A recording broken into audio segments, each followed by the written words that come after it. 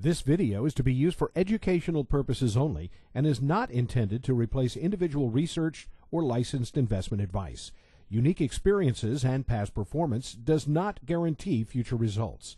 Trading stocks, options, and spot currencies involves substantial risk, and there's always the potential for loss.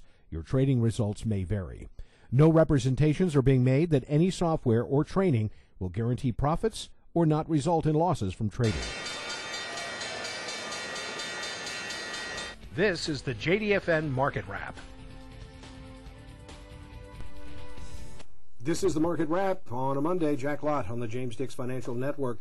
The biggest news today, the House defeated a $700 billion emergency rescue for the nation's financial system, ignoring urgent warnings from the president and congressional leaders of both parties that the economy could nosedive into recession without it. Several Republican aides said House Speaker Nancy Pelosi had torpedoed any spirit of bipartisanship that surrounded the bill with a scathing speech near the close of the debate that blamed Bush's policies for the economic turmoil. Again, the House has defeated a $700 billion emergency rescue for the nation's financial system. In other news today, Citigroup will acquire the banking operations of Wachovia. The FDIC said that Citi will acquire the bulk of Wachovia's assets as well as its liabilities. Citigroup will absorb up to $42 billion of losses on a $312 billion pool of loans. Freddie Mac and Fannie Mae have received a federal grand jury subpoena from the U.S. Attorney's Office seeking documents relating to accounting disclosure and corporate governance matters. Commerce reported U.S. consumer spending was flat in August, the third consecutive weak consumption report. Personal incomes increased 0.5%, however, core inflation rose 0.2%. Office Depot entered a new $1.25 billion asset-based credit facility. The facility will be secured by the Office Depot inventory, accounts receivable, cash, and depository accounts. InBev SA shareholders backed the company's $52 billion takeover of Anheuser-Busch, a deal that would form the world's largest brewer.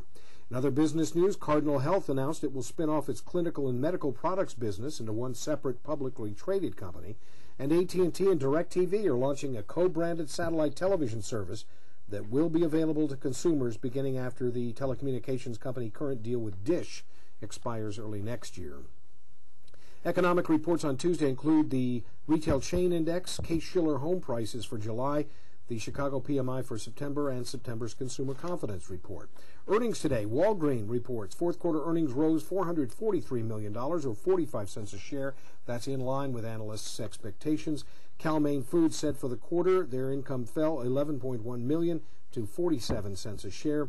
Circuit City reporting its quarterly loss widened to $239.2 million, or $1.45.